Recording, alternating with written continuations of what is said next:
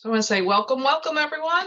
I'm Marcy Peterson, the director, the technology administrator now for WheatonArts. My pronouns are she, her, and I am broadcasting from southern New Jersey, and I recognize this land as traditionally the land of the Lenape.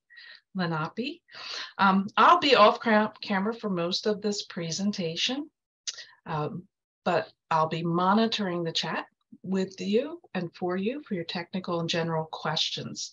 And that's going to be in the chat box. In the Q&A is where you'll be able to ask our presenters some questions. So please familiarize yourself with those two different features. This conference, Living Traditions, is part of a 2-year project, Reflections and Expressions. WheatonArts is focusing on the cultural heritage of Central and South American communities in our area through a 2-year multifaceted program featuring exhibitions, educational activities, artist residencies, conferences, rituals, music, and dance performances.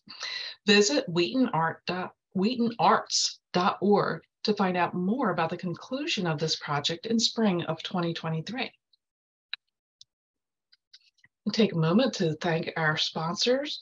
Programming for this virtual conference is provided by the Down Jersey Folklife Center, a co-sponsor project of the New Jersey State Council of the Arts and WheatonArts, with additional support from the National Endowment of the Arts and National Endowment for the Humanities. We appreciate all our sponsors.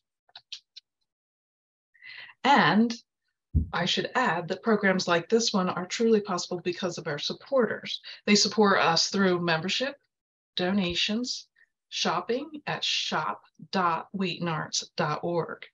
And I'm going to ask you to please consider exploring these options so we can continue to offer free programs like this. And you can look for those links in the chat. One more time, I will share this schedule, but I will also put it in the chat. So if you have to come and go, you'll know what is happening. The recording of this presentation, as is last night's presentations, will be on WheatonArts' YouTube channel in the very near future. And it's now my pleasure to introduce Dr. Iveta Pirgova, the director of the Department of Folklife and Cultural Studies at WheatonArts, and she will be your host for this evening. Hello, Iveta. Hi, Marcy. Thank you for the introduction. I'm so happy we're beginning this exciting day. After last night, I was so enthusiastic how well the conference goes, and we have wonderful presentations for today.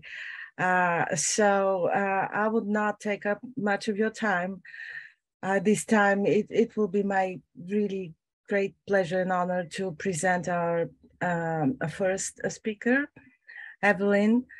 Evelyn is a historian of the African diaspora in Latin America and the Caribbean, and an assistant professor at the History Department of the University of California at Santa Barbara. She is the author of several articles and finalizing her first book, tentatively titled Claiming Dignity, Black Women's Political Contributions to African Diaspora's Political Imaginary in Colonial Venezuela. This book underscores the intellectual contributions of enslaved and free Black women gave to modern ideas of rights, freedom, belonging, and equality. Evelyn is the founder of the annual Arturo Schomburg Symposium at Tyler Puerto Riqueño in Philadelphia, Pennsylvania, going to its 27th consecutive year in February of 2022. She also, actually 23. My mistake, sorry. She also holds a licenciatura degree in biology from the Universidad Central de Venezuela. Welcome, Evelyn. I'll turn it over to you now.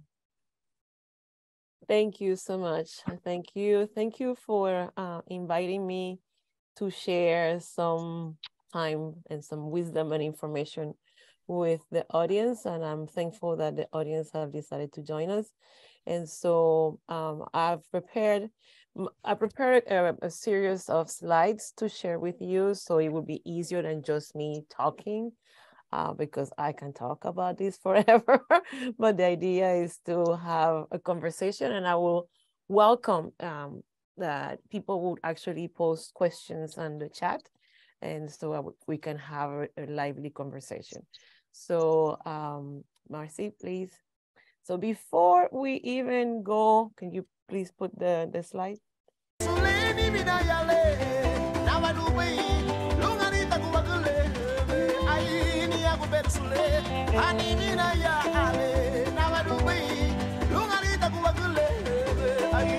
So,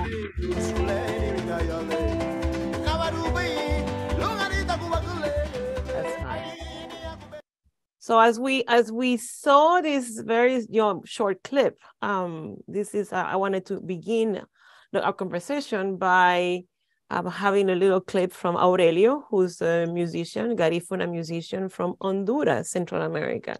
When we first hear this music, we might actually think about someone perhaps from West Africa, because he's not singing in Spanish or French or English or Portuguese, but in Garifuna language. Garifuna language is actually a language that is made of indigenous languages and African languages together that are spoken by Garifuna people who live alongside the Atlantic coast of Guatemala, Honduras, and Nicaragua. So we can go now to the next one. Okay, so before we begin our conversation about the African contributions to the Americas, and especially more specifically Central South America, I wanted to show you something that when the first time I saw it, I was blown out of proportion, especially as we try to understand how we are dealing with racial dynamics that might be really convoluted, and events like these are actually helping us to embrace what we have been conditioned to think as others. This is a vase from the Greco-Roman period. And as you can see, yes, it's from antiquity. It's a very old vase. And the beauty of this is that it has the carving of two women. What would be an European woman and an African woman. Both of them are ornated. The African woman has earrings. The vase does not present any kind of disparity in terms of power dynamics or more valuable one to the other, showing how at some point the relationship between Europe and Africa were not convoluted as they might be today, or that there was no blackness in the sense of something negative, but something that actually was praised of. In fact, the god Zeus may even be a dark skin god. Can we go to the next one? So more specifically for this conversation, I'm going to talk about, of course, the African cultural, intellectual, and technological contributions to the Americas. And I feel important to begin with the expansion of Islam, because Islam expanded from the Arabian Peninsula through Northwest Africa, and Africans from the south of the Sahara and the north expanded and took Islam to the Iberian Peninsula, which is that little head in Europe that is almost red. That peninsula is what hold today the nation state of Portugal and Mexico. I'm sorry, Portugal and Spain. And so I wanted you to see how Islam spread, because one of the reasons Africans became more settled in the Iberian Peninsula was through this. Can we have this the next one? And so in that process, which lasted from the year 711 pretty much until 1492, a sizable number of African men and women made it to the Iberian Peninsula. Some of them came because of their own volition. Some others came as servants or enslaved. But at that time, almost anyone who was caught in warfare could be enslaved. This painting is very interesting. If you look at the far left, There is a man who appears to be drunk, and he's being carried, I mean, African man or men of African descent, and he's being carried by two men who have big red hats, who are supposed to be Jewish. In the painting, if you go to the other side, on the right-hand side, almost at the bottom, there is a horse, and on the horse there is also a black man, and he's actually wearing the clothing he's wearing is depicting that he belongs to the royal entourage. And not only that, he's having the right to ride on horse, and he's only one of the two persons riding on horses. There is in the water, there is the boat that seems to have a couple, and there is a woman entertaining the couple. And on the back in the center of the square, there is also a man who might be African. He's wearing shorts. His head is covered. And he might actually, nobody's sure exactly what's happening with him, but he might be dancing or he might be punished. We don't know. And the reason I'm showing this painting is for people to see that there was a period of time, even in the 1400s, 1400s, in which Africans in Europe could occupy all different type of position, not necessarily only being enslaved. There are actually three men on horses, but one of them, as I said, is a man of African descent. So it is important to understand the presence of Africa in Iberian Peninsula, because that was why both Spaniards and Portuguese, and I'm saying that laxly, didn't have problems with drummings and dances and African cultures to begin with, and did not try to repress them as much in Spanish-speaking Latin America or in Portuguese-speaking Latin America as it may have happened in English-speaking places where drumming was not allowed. And we go to the next. And so this is a shorter view of the Iberian Peninsula. This actually, by the end of the 1400s, before Columbus departed, most of the big cities in Iberian Peninsula, like Lisbon, Granada, Seville, Valencia, Cordoba, had a sizable African presence in the Iberian Peninsula. Can we have the next one? And so it is important also to notice that not every African person who made it to the Americas, especially at the beginning, made it enslaved. So some went actually travel with the conquistadors and explorers. There were Africans at the siege of Tenochtitlan, which is today Mexico City. There were Africans present at the siege of Cajamarca in Peru, which was what major challenge to the Inca presence there. Certainly, mostly the African diaspora, to speak with, was made of Africans who were captives and were taken through the transatlantic trade of African individuals to the Americas. And so one thing I want to talk about, I refer to the transatlantic trade of African individuals instead of the transatlantic slave trade, to underscore that these were African individuals, not necessarily flattening them as slaves. And also, therefore, since they were enslaved individuals, I call those who enslaved them enslavers. That means the owners or the masters, but I don't use that nomenclature. Can we go to the next one, please?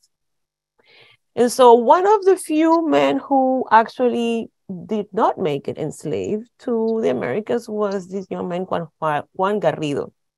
And he may have been born around the 1480s in West or West Central Africa. He may have been the son of an African ruler, or he may have actually gone to Europe to study as the son of a ruler. He ended up in Lisbon in the year 1503 at a very young age of 15 years. Then he moved to Seville. And then a year after, he embarked to Hispaniola. Hispaniola is the island today that is shared by Haiti and Dominican Republic. In 1508, he joined Ponce de Leon, who was the person who first embarked in a campaign to Puerto Rico. And then in 1513, he went to Florida. And then he must have traveled to Cuba because in 1519, he was with Hernan Cortés in the way to Tenochtitlan, Mexico. And that campaign departed from Havana. He actually, Juan Garrido, is being significantly believed to have been the first person who ever planted wheat in the Americas. I mean, when they came to the Americas, they found corn, cassava, especially in the tropical area, but they were not familiar with that. And in a quest to recreate something similar to what they have had in Iberia, he actually planted wheat. He married in Mexico. He lived very well. At some point, he was very wealthy, but he, at the end, he fell into misfortune and he lost his wealth, and then he died relatively young by our days, but by then, 67 years old was quite old.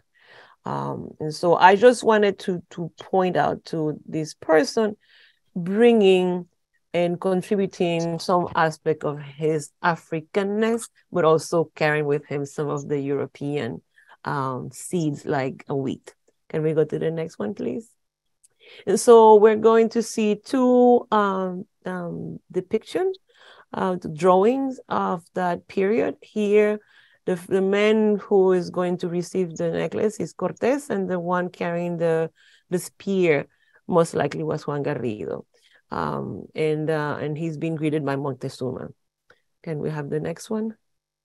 And here is another drawing from the period, and then Juan Garrido also appears here, and then far right is a woman, the one known as La Malinche, who was the translator for Cortés. And so that tells you the centrality and the presence of African men and women. Women also accompany their partners and their husbands, and there are some who actually, even after their husbands made it to the Americas, petitioned the crown permission to also move to what is today Mexico, for example, or Lima, Peru, which were the main two sites of early Spanish settlement in the Americas. Can we go to the next one, please? So most of the African diaspora did come through transatlantic trade of African individuals. As we notice, the arrow of numbers corresponding to the number of Africans who made it to the United States is quite small. It is estimated that about 4%, 5% of the 12 to 18, 20 million Africans who were seized and brought to the Americas made it to the US. The majority were taken to the Caribbean, Central, and South America, with the much larger proportion to Brazil. But not every African person who was taken to Brazil stayed in Brazil. Africans also were made to cross in South America, in the southern part, to the Pacific, to the port of, we call today Valparaiso, and then taken and traded in Lima, in several actually towns in the coastal Peru, or from Cartagena, they were made to walk across what today is the Panama Canal, but then there was no canal, there was land. And then they would be reshipped to Ecuador, Peru, and other parts, Bolivia including. So it is important everybody understand that there is no one place in Latin America who did not have an arrival of a significant proportion of African men, women, and children. Perhaps the region that might have the lowest is Chile and Paraguay, because they were not so big in plantations or agricultural economy, yet the cities, the urban centers, because there was a drop in indigenous communities in the first part of the colonial period, many Africans were brought to work in domestic service, in plantation economy, mining, and so forth. So yes, Africans made it to every single corner of Latin America. Can we have the next one, please? And so African presence in the Americas contributed and continue contributing in many different ways. And I'm going to just talk about a few. One of them is what I call political imaginary, which means that in the process in which African men, women, and children try to undo enslavement, they actually created political alternatives. The ideas of freedom, the ideas of fraternity, the ideas of dignity, the ideas of belonging, which nowadays we call citizenship, all those were proposed in many ways by those who were not allowed to have those rights.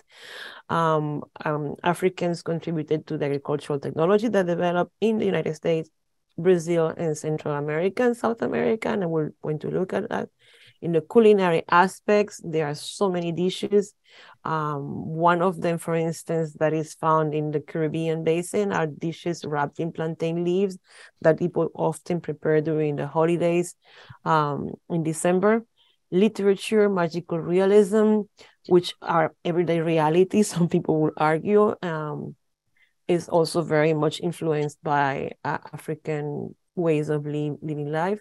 Definitely spirituality, not only African-based religions, but also the way spirituality is practiced in Latin America certainly has a strong component that's indigenous, but it has a strong component that's African as well. We need to remember that in some of the urban centers in the early phases of the colonial period, there were more Africans than Spaniards. In Lima, in Cusco, in what is Mexico City, for a long time, there were more Africans than Spaniards. Visual art, obviously music, dance, these were all influenced by significant people of African descent. Next, please. And so part of the political imaginary, I just like to always talk about the Stoner Rebellion, which is usually not seen as so relevant. Rebels were mostly from the Congo, Angola region, and most of them must have been soldiers who were captured and sold as captives of war. But when they organized this rebellion, they did it by playing drums, waving flags, which represents what an art historian called Cecile Fromont had called sangamentos, which were like ritualized, but also sometimes real battles. In this case, they seized weapons and they killed some because they knew that in Spanish Florida, they could become free, because Florida at that time was Spaniard, and they had this law that enslaved people who ran away and embraced Catholicism would automatically become free. Can we have the next one? Africans brought the base of the knowledge that established the production of rice in large numbers in the Carolinas, in Central America, and Brazil. Especially the communities, Africans who came from what is today Gambia, Senegal, the Guinea, Sierra Leone. These societies had traditionally been raising a type of rice called Orija glaberrima.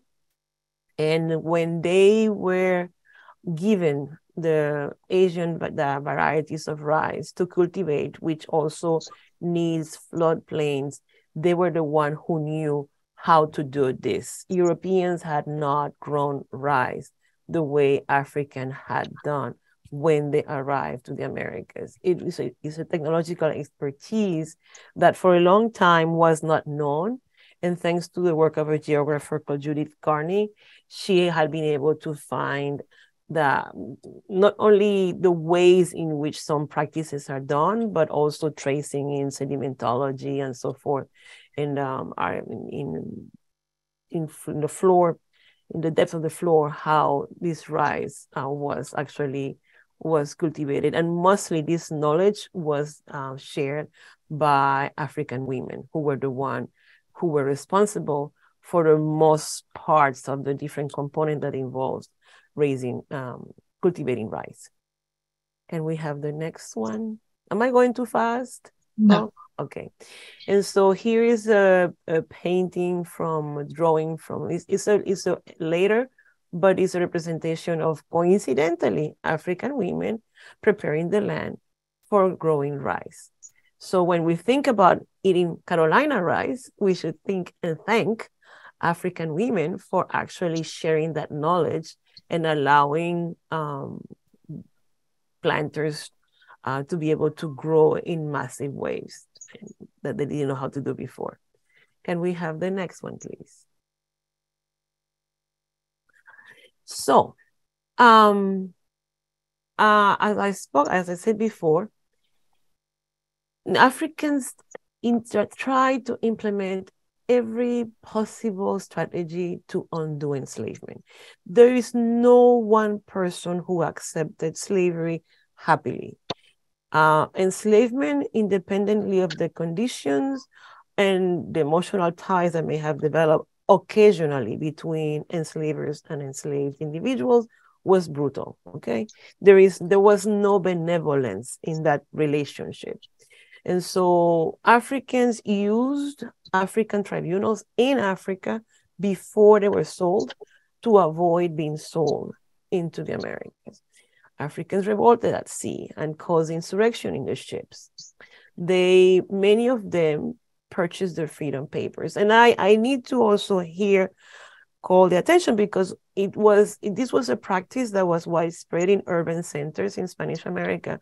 But the first few groups of Africans who were brought to Virginia in the early 17th century also were able to purchase freedom, even purchase land at time, and even establish themselves some business and have some moderate success.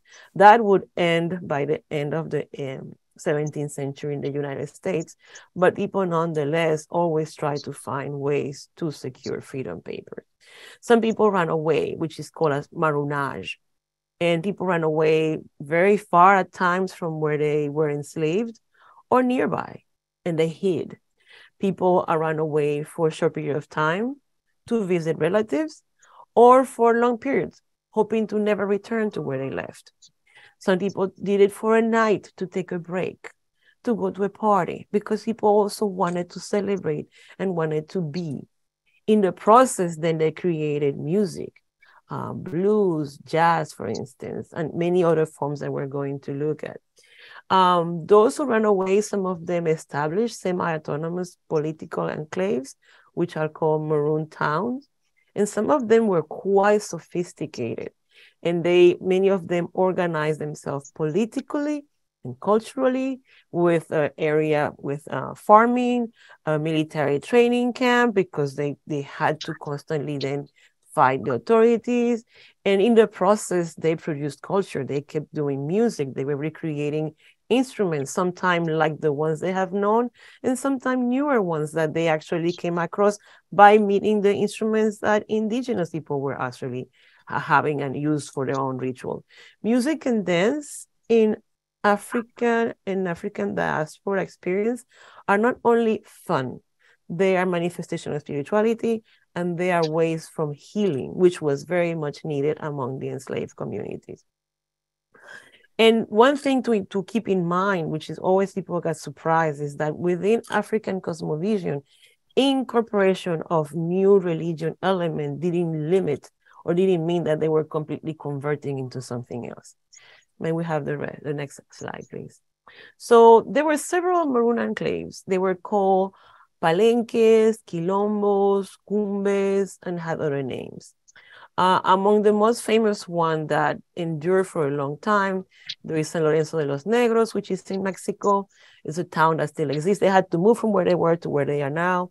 Palenque San Basilio, which resistance was never conquered, dominated, and it still exists, and they have their own language. The Cumbe de Oicota, that one was destroyed in the 18th century. Le Maniel, in the border between what was San Domingue and Santo Domingo. Esmeraldas, which still in existence in Ecuador. The Saramaca towns, which is a collection of maroon communities that are still in Suriname. Acompong, which was in Jamaica. The Buraco de Tatu in Brazil.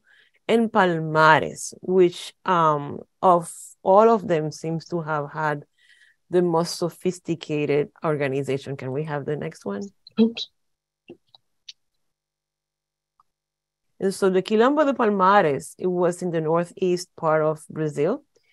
It lasted for at least a century, may have lasted longer, which means that several generations of people who were born in Palmares were born free and lived free. It may have had up to 15,000 individuals. We may think of a full town. Africans and indigenous and a few Europeans who did not want to conform to the status quo, the colonial project, moved and settled there and developed a semi-autonomous polity. They were very well sophisticatedly organized politically.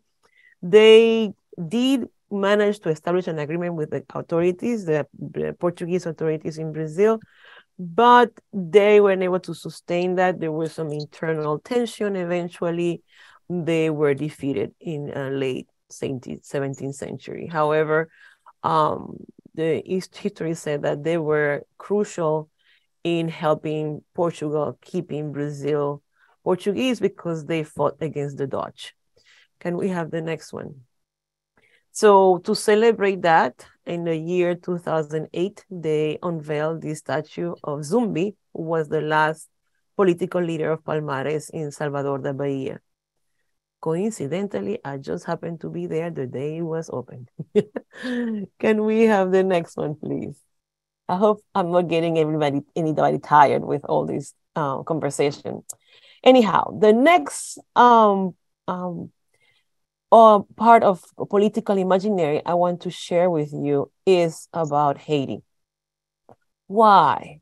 People sometimes fall into the idea that Haiti, as it's presented as a place of failure and so on, is actually an amazing place with perhaps represents the base, the fundamental of what I call African diaspora knowledge and political knowledge and wisdom.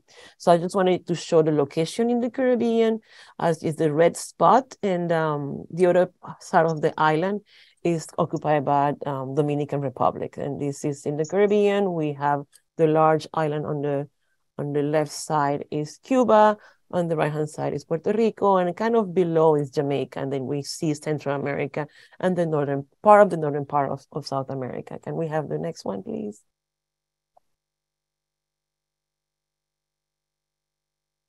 Uh-oh, what is this?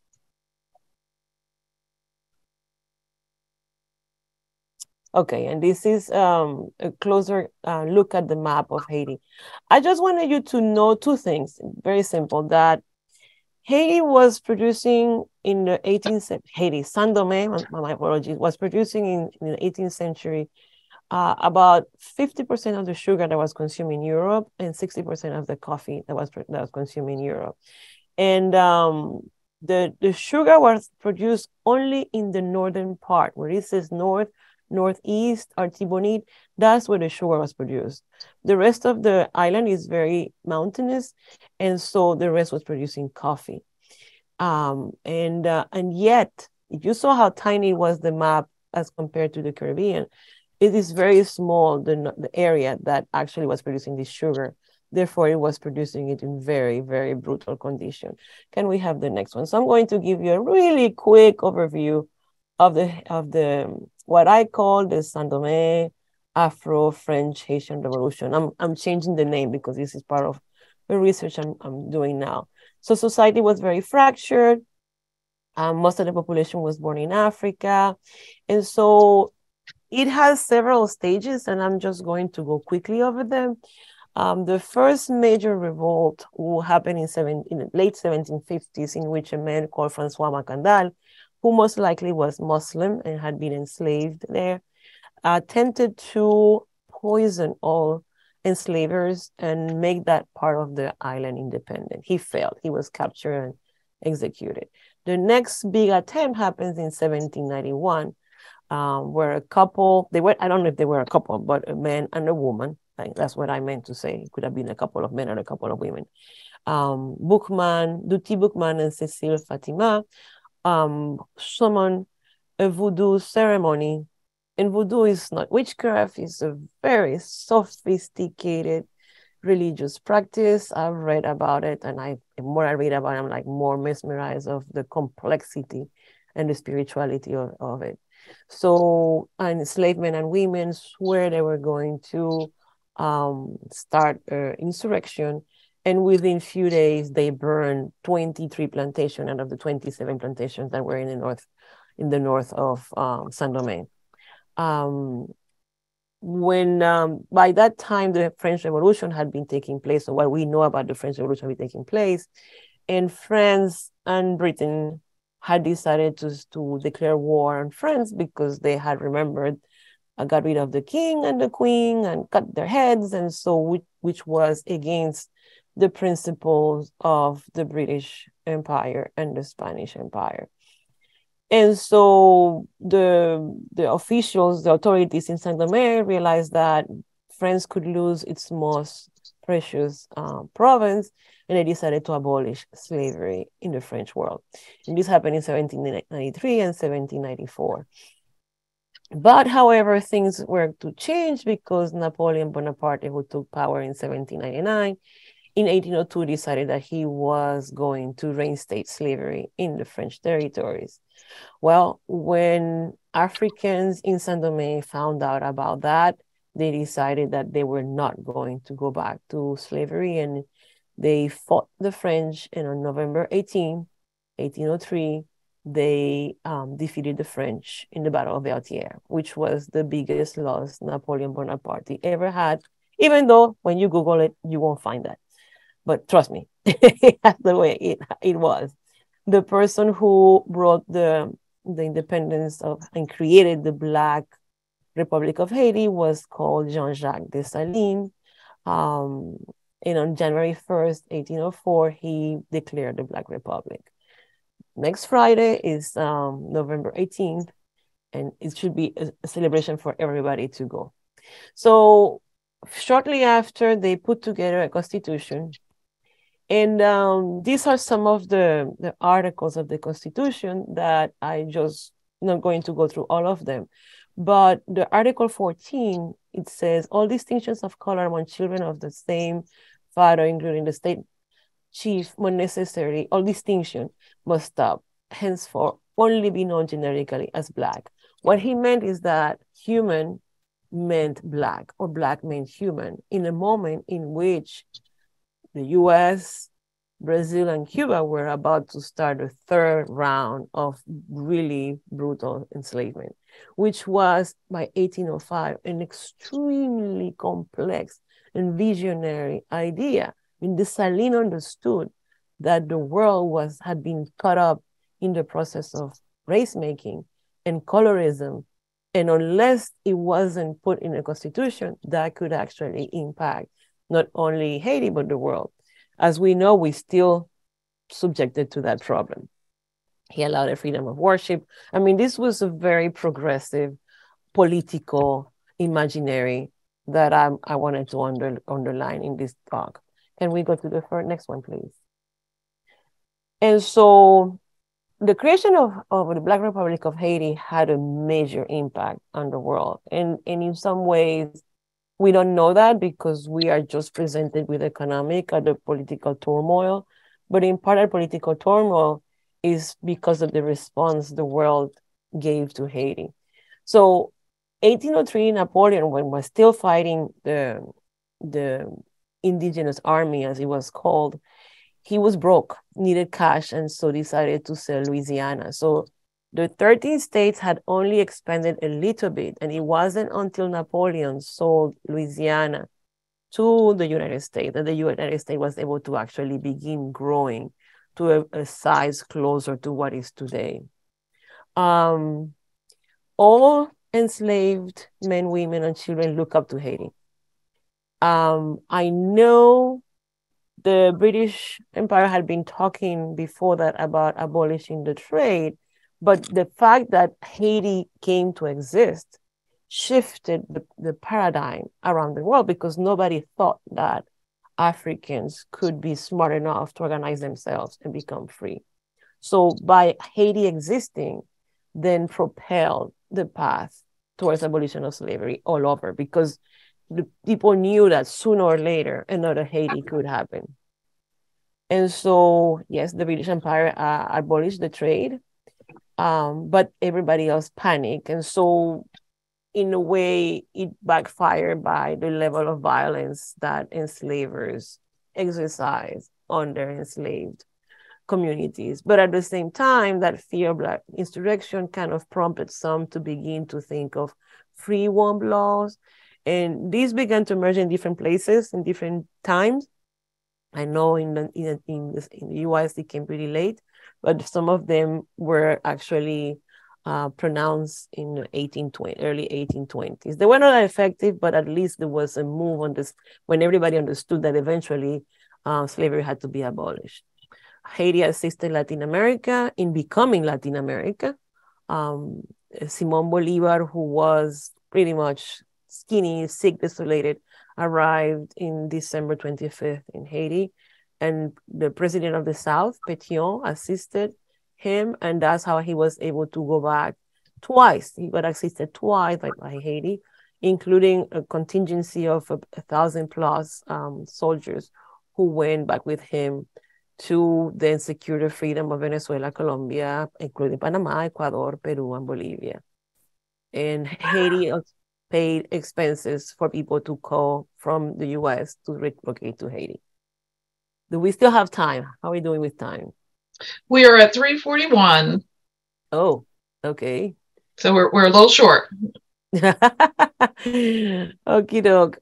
Maybe we could go one more. I know you have videos, so we don't want to. Yeah, maybe we don't want to skip those. Yeah, well, just want to say that the world embargoed Haiti pretty much since then until now, and has consistently undermined Haiti's sovereignty and autonomy. So we can maybe go to another one. And so briefly, one of the, in addition of what Africans have marked all over the Americas, one of the events that happens in Philadelphia that I created is the annual Arturo Chambers Symposium. And it always happens, with the exception of one year, but it usually happens the last Saturday of February in Black History Month, to underline that Latinos have all reason to celebrate Black History Month. This coming year, it might actually go from Friday the 24th to the 26th. And if anybody wants more information about Taller Puertorriqueño or the annual Arturo Chambers Symposium, you can please go and check on that website, Taller website. I wonder if we can pause for questions. Are there any questions? So in the beginning, when you were talking about the arrival of the expansion of Islam and arrival of Africans in Spain and Portugal, and from there to Central and South America, there was a question Danielle wanted to ask, whether these Africans were mostly Muslims, the first ones to arrive. Yes, they were. They arrived in 711, the year 711, and most of them had converted to Islam. The East Africa, around Kenya, Tanzania, and so on, converted to Islam, as well as pretty much south of the Sahel and north of Sahel, people converted. And so the Sahara has not been a wall preventing people from going up and down. So sub-Saharan Africans have gone to Northern Africa and vice versa. So when that expansion happened, yes, they were all Muslim. And this is actually the period of splendor of Islam, where Timbuktu had a center of knowledge, Cordoba, Granada. This is the time in which most of Europe was in the Dark Ages, while Islamic scholars were transcribing Homero's plays and Plato and Aristoteles. They were translating that to Arabic, and thanks to that, they were not lost to Europe and the world. Yeah. All right. So the first ones were mostly Muslims, and the next waves that came mostly through the slave trade were African-based religious systems. Yes. Okay. Yes. Yeah. In the 1400s, a lot of them, as Portuguese merchants began to explore, they began to trade in, and they were trading of all goods, and as warfare intensified in some African polities, then you have a mixture of African men, women, and children Most of them were not Catholic. Some of them actually were still, because some people were converting, and those were the second wave that goes through it's a trade that goes from West Central Africa to the Iberian Peninsula. All right. Well, she also wants to know if you could explain a bit more the free womb law. These were a series of laws that were passed beginning the 1820s, 1816, 1820s, that stated that enslaved women will deliver children who had the right to be free after they worked for their owners, for the enslavers, for 16 years. They changed to 18 years. Then they changed it to 21 years. And in places like Peru, they changed it to 50 years. And the idea was that because throughout the Americas, there was a law called Partus Sequitur Ventrem, this is in Latin, that all children and slave women delivered had the condition of the mother and not of the father. So even when enslaved women bear children of free men, those children follow the condition of the mother. And so the free womb laws were created to give hope from that point on that the generation will be born free instead of enslaved. All right. And the last question, Michael is asking you to please talk about the Blacks that left Philadelphia to settle in Samana, which is now part of the Dominican Republic. Yes, one of the laws or the principle that Haiti established was first to intercept ships carrying enslaved Africans and to take them to Haiti. And the other one was to invite Black men, women, children, and indigenous people who were held enslaved anywhere to move to Haiti and become citizens right away. I mean, they will receive asylum immediately, and within a few months or a year, they become citizens. And so at some point in the 1830s and the 1820s and 30s, they actually invited African Americans who were having a rough time in the US, who wanted to move to, then it was the entire island, because Haiti had control over the entire island. And so they actually paid tickets. So people left from New York and Philadelphia, my understanding, and moved to what is today the peninsula of Panama, where you still have a presence of Protestant practitioners as compared to Catholic, which is the religion mostly practiced in Dominican Republic. And so they were given land. It wasn't not only the expense to cover the travel, but they were also given land to show you the depth of this political imaginary and the inclusion of everyone who were being presented or imagined as outsider, as others, are less than. Thank you very much for explaining this, Evelyn. Well, I would suggest that we go back to examples now, because we have 10 minutes to 4. Maybe show a few examples and have the last 5 minutes for last questions and wrap up. Yeah, so we're going to then have a little sample of different kind of Afro Latin American music. And we're going to begin with 2 Afro-Catholic festivals that takes place in Venezuela. The first one is for St. John's Day. It's usually celebrated on June 24th. Yes?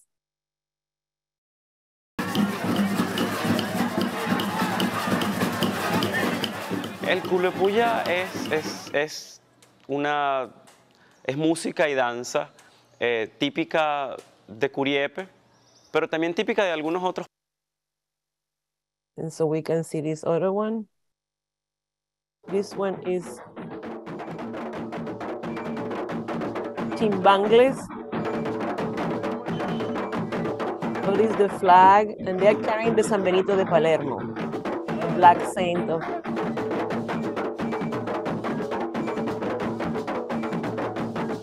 So while the festival that we saw before has a Congo-Angola origin, this festival has the Ibio Nigerian Calabar origin. to show you that is the complexity and the diversity is so broad that you even have cultural practices that you can trace exactly where they came from. You can go to the next one.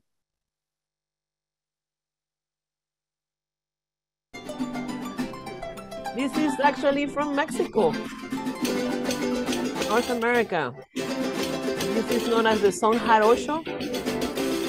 And the men with glasses have devoted several decades to research son jarocho, which is Afro-Mexican music styles. La Bamba is a son jarocho song. We can go to the next. We're going to play a little bit of modern Haitian music. This is a very mellow kind of song.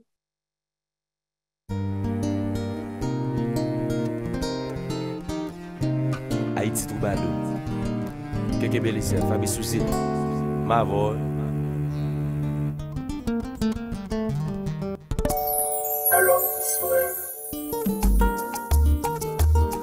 This is a kind of like a merengue, but it's much gentler, much softer. And anybody who can stand can dance this. This is the party music in the urban centers, clubs.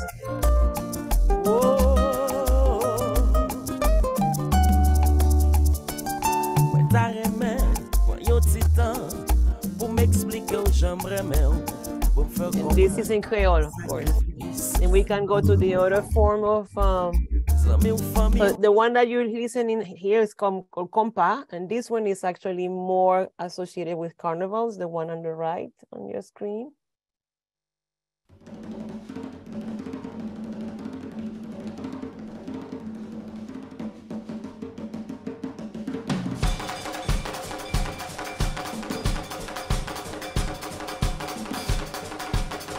So I hope you are noticing the variety of drums that we're seeing and rhythms that have come.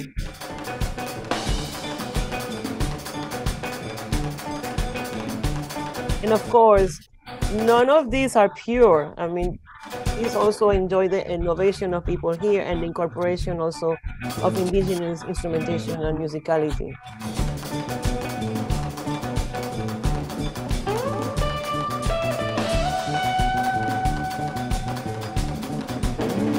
As you can see, this is very different than the previous one that was very mellow. This is more lively, and this is kind of like the street music during Carnival. We can continue. So this is Garaga. The other one was Compa. Now we're going to see a little bit of, or listen to me.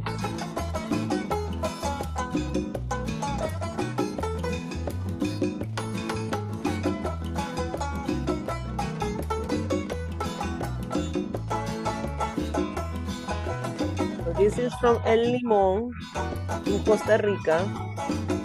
El Limón is an Afro-Costa Rican community, which they were not recognized as citizens of Costa Rica until the 1950s, but they are.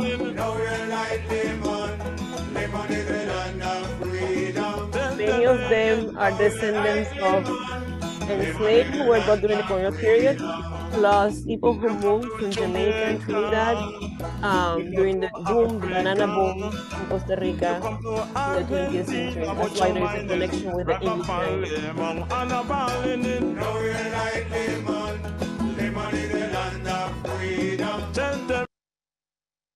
Thank you.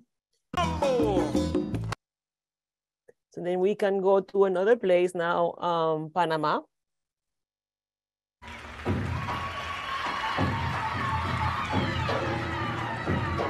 Tamborito Panameño is one of the national dance styles.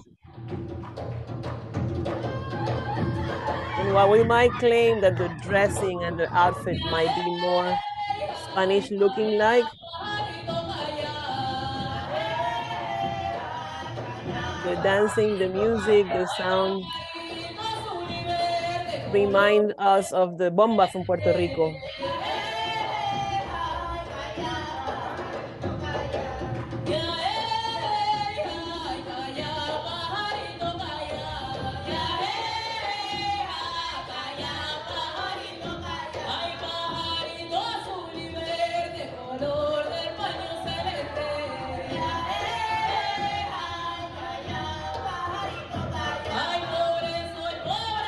Okay, so I think we can stop here now because time is moving.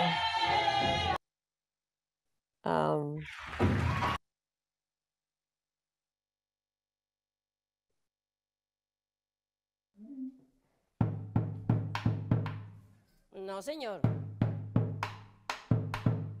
Ese sí es. Palma. This is from Caribbean, Colombia. Very famous singer, Totola Mamposina. Juego, juego, juego. La candela viva. Que allá viene la candela. La candela viva. Que allá viene por el higuerón. La candela viva. Que allá viene la candela. La candela viva. Que yo vi que me llevaba. So I think we can conclude with this because time is running. Thank you. Thank you. I don't know if there is any other question. It's really a pity that we are cutting it short because you have such wonderful examples of music, Evelyn, and people putting comments in chat. You'll see them later, really enjoying the music. But you will also notice that Marcy is putting the links to these videos in the chat. Good. So if everyone saves their chat, they can listen to them later and see them in full length, not just the very short excerpts that we are providing here. Yeah. But we have time for one question.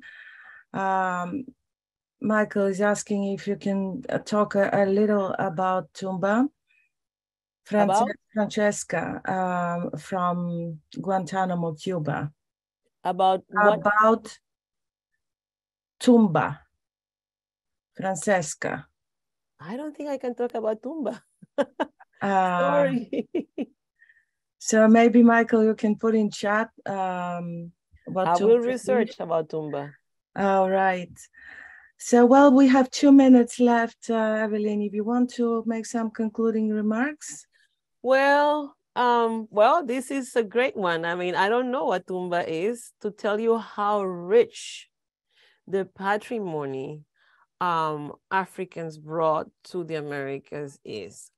Cuba, for instance, Cuba, Puerto Rico are two sites where you're going to find a wealth, and especially Cuba, and because Africans were, more than 500,000 Africans were brought to Cuba in the 19th century. So Cubans were arriving until very late Africans were arriving into Cuba until very late.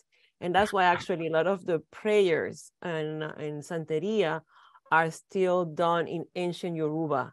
Actually, when Yoruba wants to learn those prayers, they have to go and look for Cubans to teach them about that. And something similar happened in Brazil as well. Cuba, Brazil, Puerto Rico, but you name it, wherever you go, the wealth of African contributions from the cultural, political, spirituality is enormous. And we still have not really fully explored them all. I will definitely explore what Tumba is about, especially next time I'm in Cuba. Thank you. Right now, Michael put it in chat that Tumba is a mix of Cuban and Haitian influence, and the music is very intense, but the ladies dance with the same grace as the ones from Panama. So he's comparing Tumba with the example he saw on the video from Panama. It will be interesting if you want to go further into this research. Well, yeah, there is a very strong connection between Haiti and Cuba. During the revolution, a lot of people ran away from San Dome into Cuba. That was the first one. But then after, during the 19th century, many Haitians were taken to Cuba to work in the sugar plantations. And that kind of reinforced that connection and that community. In fact, my husband's grandmother may have been born in Cuba. Her name was Mercedes. And so thank you so much for, I mean, I knew of this connection, but I didn't know what's called Tumba. I will definitely look into this more carefully. Thank you so much. Well, thank you very much. It was really, really very interesting, very enlightening presentation. And meanwhile, Marcy put all the video links in the chat, even the ones that we were not able to show at this time, so people can watch them on their own after that. Thank you so very much, Evelyn. So, well, it's almost 4 o'clock, so it is time that I welcome our next presenters. There will be 2 presenters for the last session of this conference. Naomi being one of them and Andres the other. A folklorist and ethnomusicologist by training, Naomi currently serves as the executive director of the Philadelphia Folklore Project. She's also the founding executive director of the Media Arts Collective, Los Herederos, and a co-founder of the Quechua Collective of New York.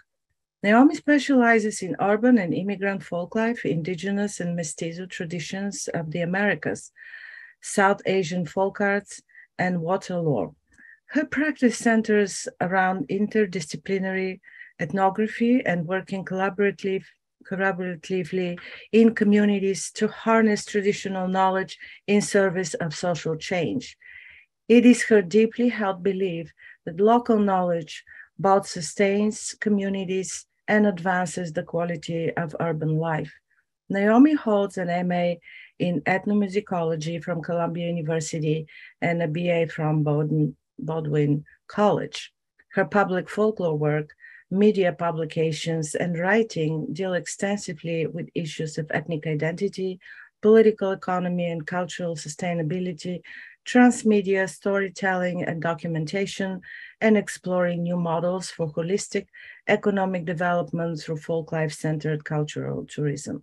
She continues to develop her decade-long work on transnational Andean music in New York City and beyond through an interdisciplinary, multi-sided project called Urban Condors. And I would like to say a few words about Andres. Andres Jimenez is a practitioner, teacher, and performer of traditional Andean music, specializing in Peruvian Quechua folk songs. A multi-instrumentalist, he plays flutes, vocals, panpipes, strings, and percussion, as is common in a tradition characterized by communal practice and performance. Andres also plays a range of traditional genres from Ecuador, Peru, and Bolivia. Born and raised in Brooklyn, New York, with heritage from Apurímac and the northern coast of Peru, Andres hails from a musical family, first learning Quechua folk songs from his mother and the recordings she kept in their home. Over the years, he apprenticed and recorded with many of the area's Andean music greats,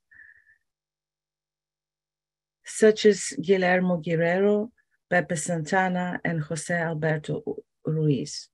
In the 1990s, he founded the ensemble Inca Kusisongo with his uncle Carlos Ambia, and later, in 2010, his current band, Inca Raico, through which he seeks to brand a unique New York Andean sound. Andres is also a licensed social worker. Welcome, both of you, Naomi and Andres. I'll turn it over to you now. Okay, thank you, Iveta, and hello, everybody. It's our honor to be here together and co-present. I'm going to share my screen as well now. We have a PowerPoint to accompany what we're going to be discussing. So our presentation today is entitled Urban Condors, Traditional Andean Music in NYC and Beyond.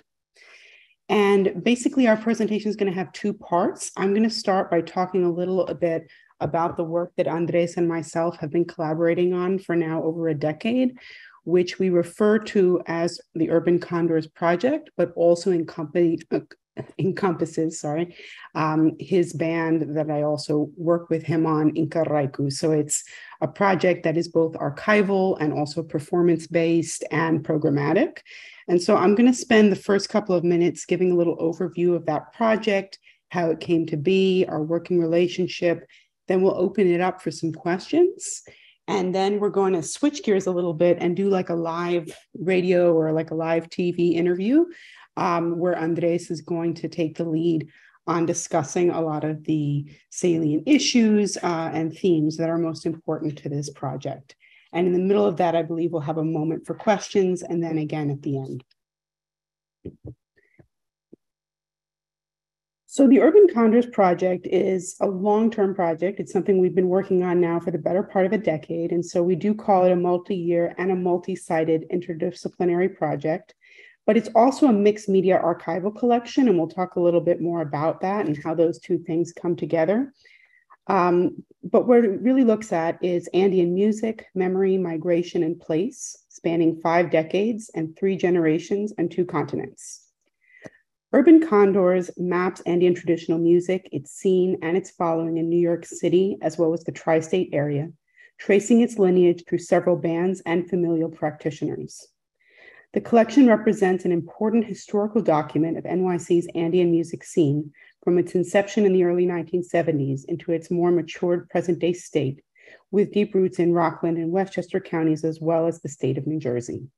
And so we bring that up because while most of the work that Andres and I have been doing over the years is very New York City centric, we recognize really, really important Andean communities in the state of New Jersey. In particular, we wanted to bring that in since this is a conference with WheatonArts and thinking about, communities and cultures of the state of New Jersey as well. And so we do have those connections, and they are very strong between the different locations and the different communities. So in terms of how all this began, Yvette did a wonderful job introducing Andres and myself, and we both wear many hats and have different jobs. I know a lot of people, watching probably know me as either the director of the Philadelphia Folklore Project or a public folklorist and other jobs that I've had over the years.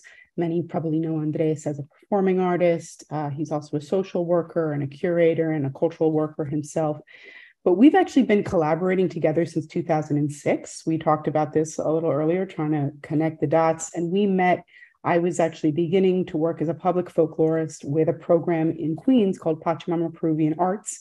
He was a teacher of Andean music there. And that's how we initially met and began to work together. I was also very interested in Peruvian music and culture. That was very much the focus of my graduate work and eventually my dissertation research, which was focused on Andean music and Andean musicians in NYC. And I credit a lot of that interest and passion to Andres as both my musical teacher and also a colleague and a co-worker who had a lot of these same questions and projects of his own. And it really allowed for a really special multi-year community engaged collaborative practice that ultimately probably didn't make me a great academic or graduate student because my goals were a little bit elsewhere, but I wouldn't necessarily change that, and eventually did give rise to what is this more public focus and archival project, Urban Condors. So after we'd met and we began working together for a while, Andres had asked me to help him with his band at that time. As you saw in his bio, he has started a number of and played in a number of different musical groups over the years, but he had been conceiving of a new next generation group, Inca Raiku, which would play Andean traditional music, but from his perspective as a second generation, Brooklynite, New Yorker, create a more urban Andean sound, indigenous, no pun intended, but to the experience of New York and being a New Yorker. And he wanted to see if I might help him in planning out that group, administrating that group and getting that off the ground. And he also introduced me to his mother, who had a huge impact on my life, who's a Quechua language speaker, an activist and teacher. And she was interested in starting an organization to perpetuate Quechua in and amongst Peruvian and Andean communities in New York. And I helped her to do that. And so in all of this public folklore work that I was doing over the years and field work that I was doing, it became clear to me that there was a really unique story of Andean traditional music as performed by a number of different families and individuals, kind of a certain lineage of traditional musicians that had begun emigrating from the countries of Peru, Bolivia, and Ecuador in the 1970s when that immigration started, and continuing on in different ways to the present day.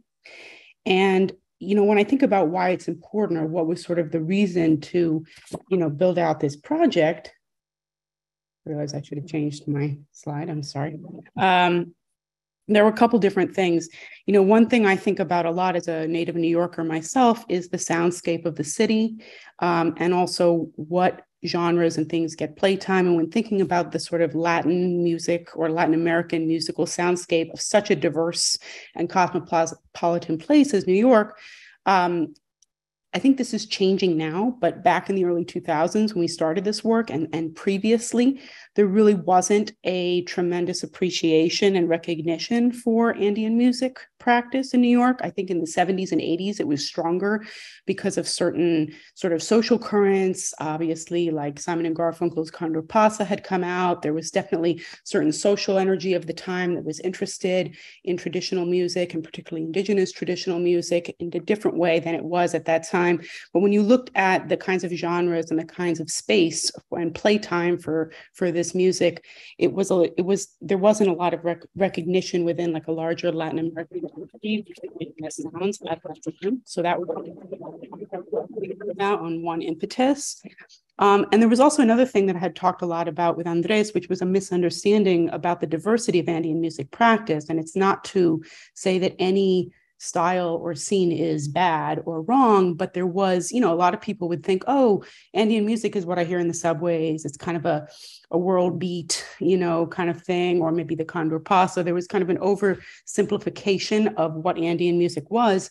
And from working with Andres and many artists and colleagues that, were our friends, I knew that there was this tremendous story and history around, traditional artists who had immigrated to the city and kept this music alive in smaller or larger spaces, passed it on to their children, to friends, to their students. And it was actually a very alive and robust scene in its own way. And so I thought this is a story that really should have a little bit more focus, and people should be more aware. And it also was very important to the sustainability of the tradition, because if there's not spaces for artists to play, and there isn't an appreciation for the music and a recognition for its diversity, you can pass it on in the home for sure, but it's going to be hard to do that generation to generation. So these were some of the things that we were thinking about. And also, as I said before, Andres was getting ready to start this group in Garaiku, where he had already started it a little bit. And there was this idea of understanding Andean music and indigenous sounds, yes, as highly traditional music, age-old music from the mountains of South America, from small villages. Yes, a rural tradition in many ways in its roots, but also an urban practice, and understanding how these sounds had evolved and how they were also very much a part of daily life in these other spaces. So these were some that we were thinking about that we thought would be really important, as I said, initially sort of as a dissertation project, and then eventually as more of a public folklore project and a community-driven archive that we put together. And so, in doing a lot of that field work, myself and also alongside other photographers and documentarians in the community, folks like Andres, we began to compile archive, which was, as I said, a combination of this contemporary field work, but then also, Andres's mother saying to me, oh, I have all these VHS tapes of the bands playing over the years that I've taped of my son and my friends, and, they're sitting on my shelf and they're going to melt. Can we digitize them? Can we save them?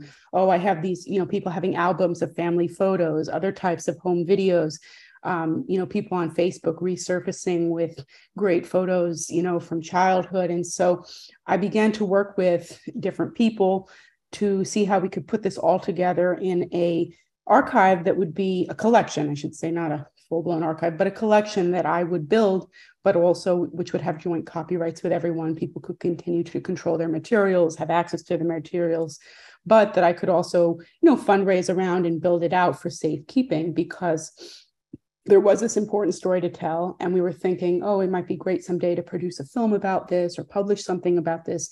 but we'll need to have the archive intact. We'll need to have a record of this work in order to do that. And so a big piece of this Urban Condors project, as we call it, has been to put together this mixed media community archive and figure out how to make that accessible and usable.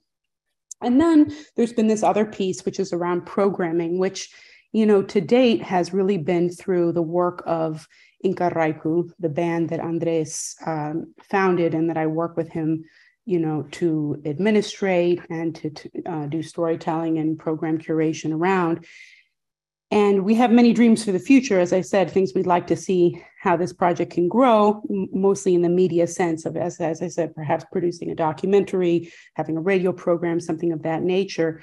But also really the most contemporary manifestation of this has been in embodied live practice of the group in Carraicu. So we're looking at, you know, the history of Andean music from these countries, and then also this group that really brings it together. And so I'd like to pass it over to Andres at this time to just talk a little bit about the founding of Inca Raiku, and then we're going to play a video, a short documentary piece we made a number of years ago that also tells both the story of the group, but also of the larger mission of our work. Andres? Hello, everybody. Yes.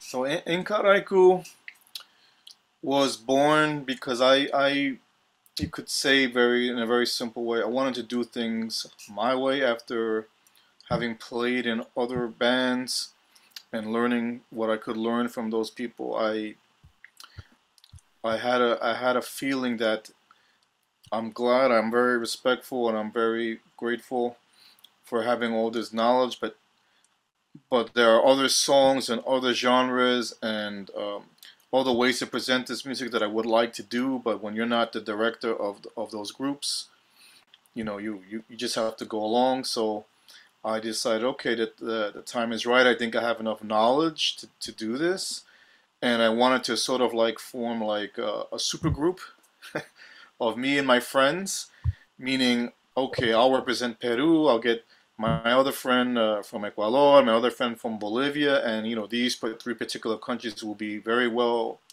represented. So that's how Inca Raiku was born.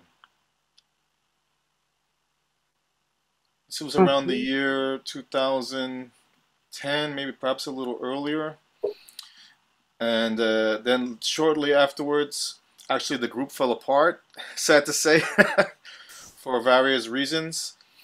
And it was we sort of took a little hiatus, but then it was reformed again. And the latest version, I guess, in a sort of a same mission statement, but maybe a new direction, a new way of thinking of how to actually present ourselves, began around 2012. When Naomi actually became involved and she became the manager.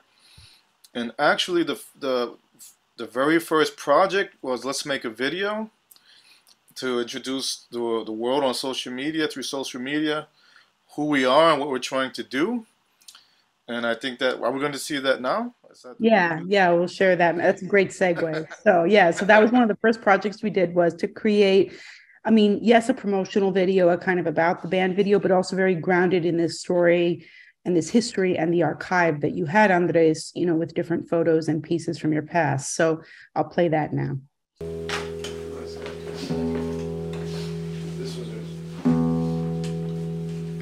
There's a little too much reverb on that thing, man. There's no reverb.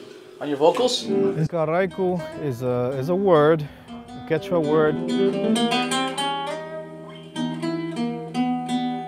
that means because of the Inca. You okay, or you want reverb too? That's good.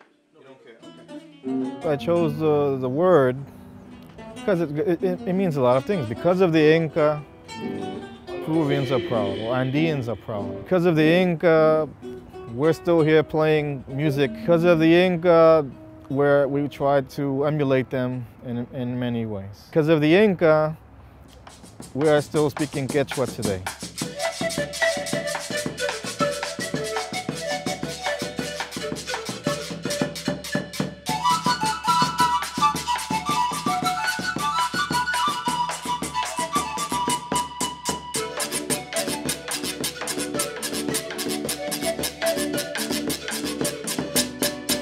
So Inca Raiku was born because the other group that I was in and I directed, Inca Kusi Sonko, which started out as a dance group, Peruvian dance group. For about 5 years, 6 years, we specialized in Peruvian Quechua music.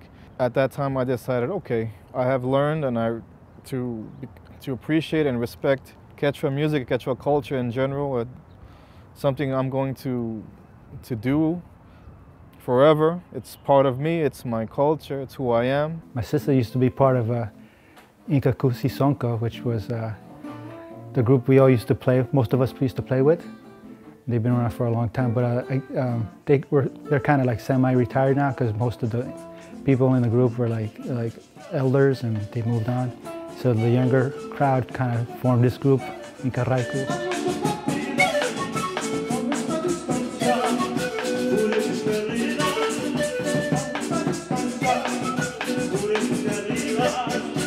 Totally indigenous, which to me that's like that's how you connect. I believe that our sound came from one source many moons ago, many eons, whatever you want to say it. I believe we're much older as a civilization than what we think we are, what we were led to believe, and that at a certain point in time, all cultures were one. Like for instance, like there's a lot of similarities between like Irish folk music and the Inca music. There's a lot of similarities between the Inca music and the Chinese, ancient Chinese music on Mongolians, and they usually deal with the pentatonic scale, and it's always, again, about praying to the unknown, the source, the giver of life.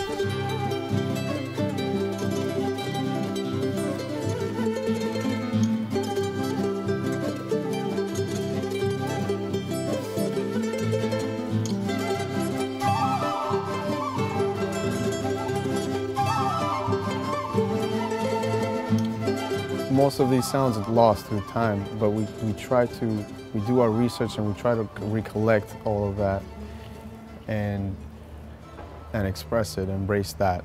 We're trying to promote our culture, trying to tell the audience that we're American, but we play our music from our background, that we connect with our roots. We don't let what makes us, what made our generations before us, what we are today. We want to keep the tradition alive, but also incorporating, the modern lifestyle, which, we are paying tribute to today's time, at the same time giving respect to where we came from.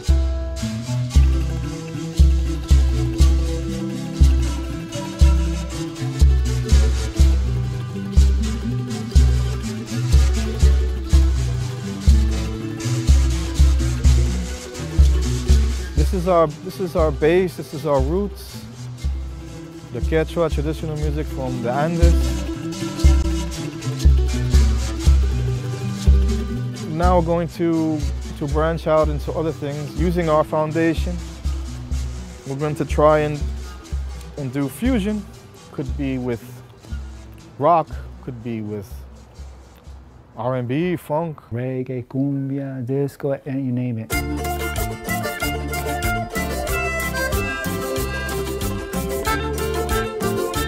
General audience, anyone who likes music, who appreciates different culture from South America, anything that's not modernized. I've seen a pattern that with those people from who aren't South American, they enjoy our music even more, and I love to see when at the end of each performance, for instance, they dance and they're willing, they go out of their way to, and they really enjoy.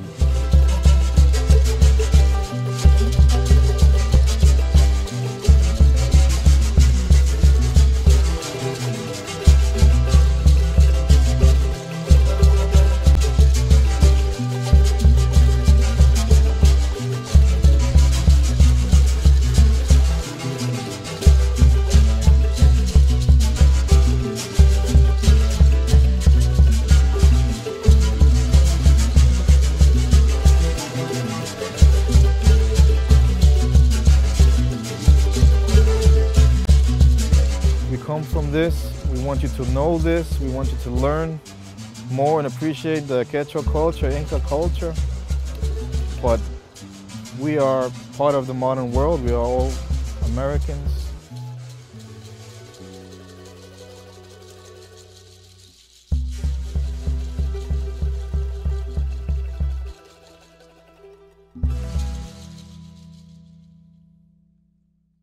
Before we continue with the next part of our presentation, Iveta, are there any questions from the audience or things you'd like us to clarify? Yes, they are.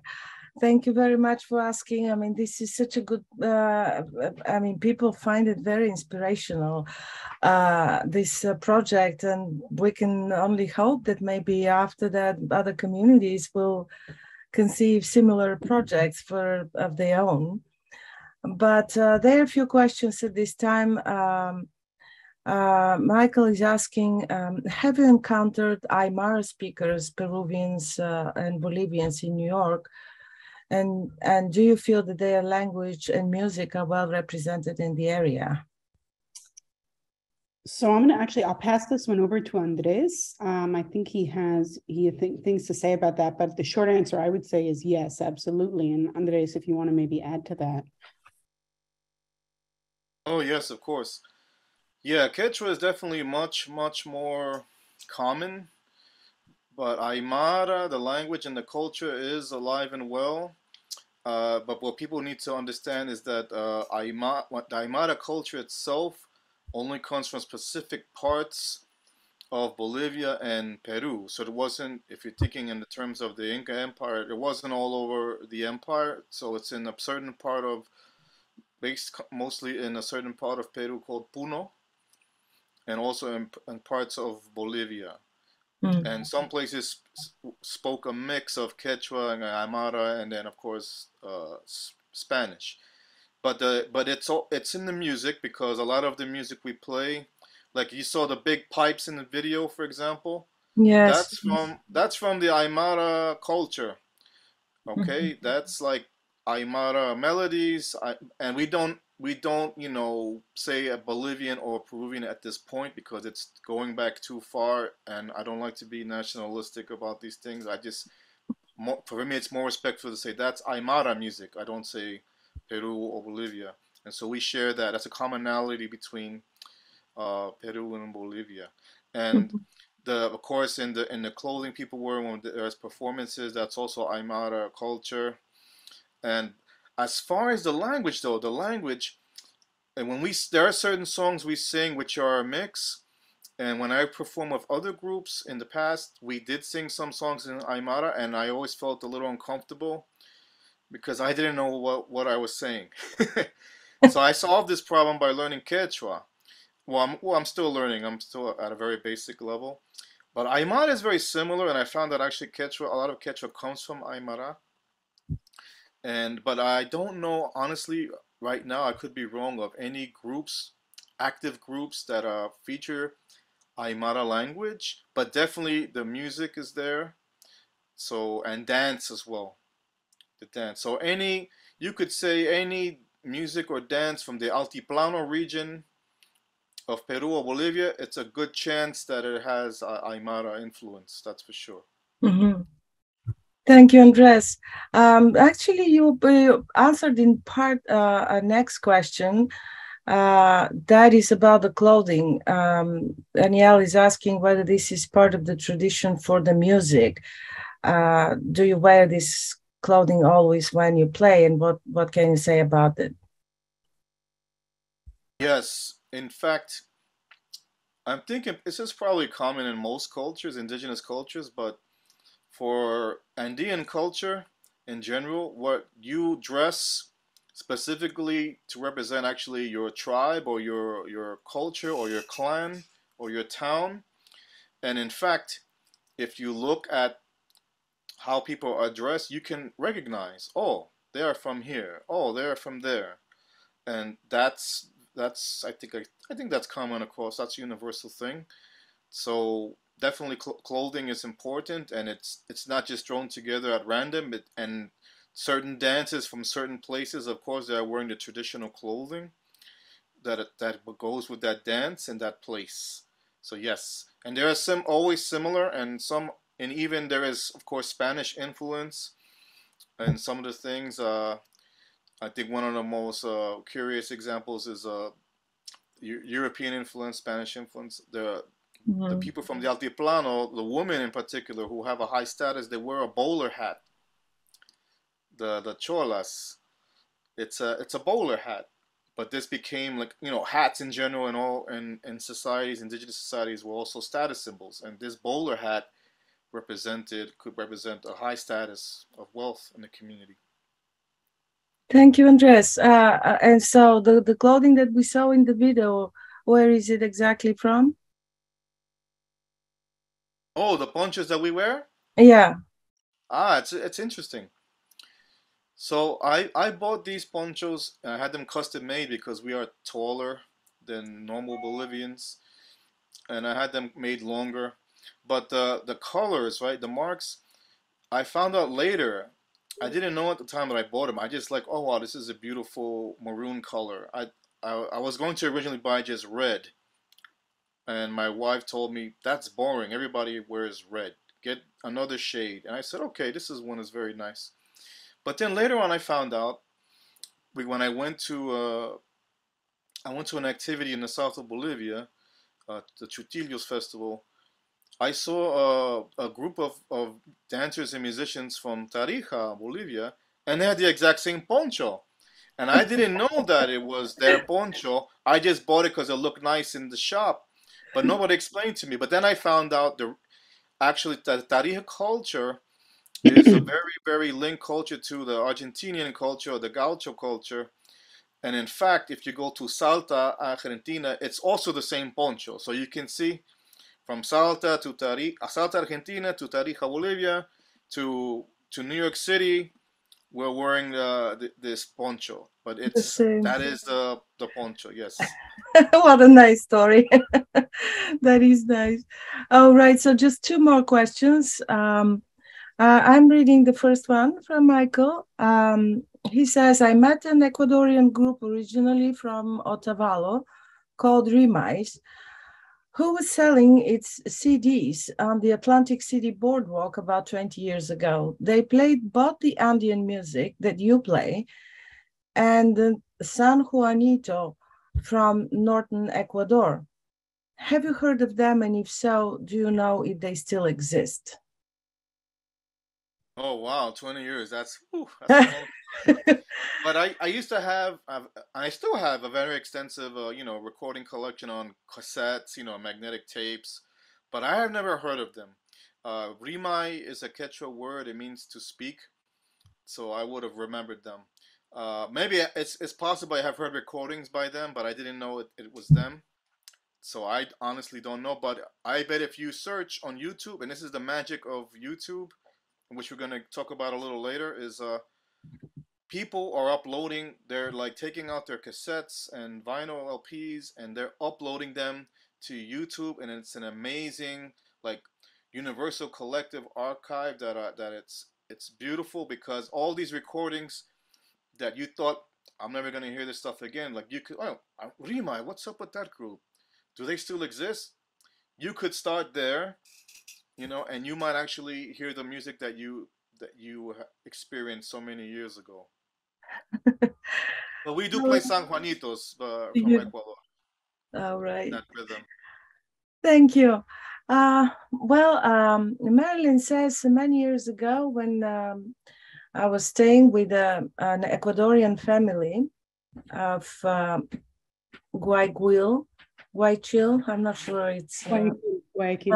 Guayaquil. The woman who became my sister had negative things to say about Andean music, that it wasn't worth listening to. How do urban Ecuadorians and Peruvians feel about traditional Andean music? Oh, I know why she said that. So from Guayaquil, right? Yes. Okay. So this is the classic people from the coast who are more urban or think they're more urban and sophisticated, who are taught to look down upon people from the country or the mountains as a bunch of ignorant hillbillies, Indios, cholos. That doesn't happen too much anymore, but it was a concern even as much as 20 years ago when I started doing this music. And I would say that for these types of people, because I have Ecuadorian friends both from the Andes and from Guayaquil, and I did notice that still sort of exists. And I said, well, I'm not gonna fault him if that's what his parents taught him, and that's what his culture taught him. That's a shame, but I'm not going to debate with him. All I will say to him is, listen, if you like the music, you like the music. You don't like it, you don't like it. I'm not asking you to accept it or have a debate with you about if you're descendant from Andean people or not. So I don't want to get, I want to avoid confrontation. I just want everybody to embrace the music. This happens, I think, in Peru as well. But that is one of my goals, actually, to be honest, with Inca Reku. Because you can see me, I'm not a timid person. I'm very outspoken, and I'm very proud of what I do. And I'll say to anybody, I don't know what you heard, but okay, sit down and listen to us play. And if I at the very least, you can say they did a good job and they're very competent musicians. Maybe you're not going to like what we played, but I'm telling you, I doubt it. Because a lot of the indigenous music has been incorporated into urban cumbia music. So a lot of these people from Guayaquil and a lot of these people from Lima, for example, they know this music and they like it. They just it has been presented to them in another form and they didn't even know it. So it's actually a huge contradiction, but you can't argue with them because they don't know any better. They're ignorant. So, but it's okay. Once I explain these things to them and they can understand that, I feel like, okay, I did my job. People have to understand these beautiful melodies and these beautiful flutes. You have heard of them and you do like them. You just maybe didn't realize it. Yeah. Well, as you said, part of it is just ignorance. But Yes. Marilyn did say it was many years ago, so things may have changed by now. And from what you said, it seems it's slowly changing. So Yeah, I think it's changing. It's a good thing to hear. All right. Especially because of social media. All right. Thank you very much, Andres. Well, let's continue then with your presentation, and we'll have a few more minutes at the end for more questions. Okay. And Iveta, I do have a quick question about that. Is it okay if it's 4:38 now, so is it okay if our next part goes a little past 4:40? I think it's okay because you're the last presentation. Okay, and we'll just use whatever's left. A few minutes, yes, because we did the same thing last night. The first presentation had to stop on the dot because there was another one after that, but yours is the last one. So a few minutes shouldn't be a problem, but we still want to have a few minutes for a chat after. Understood. All right. So we'll.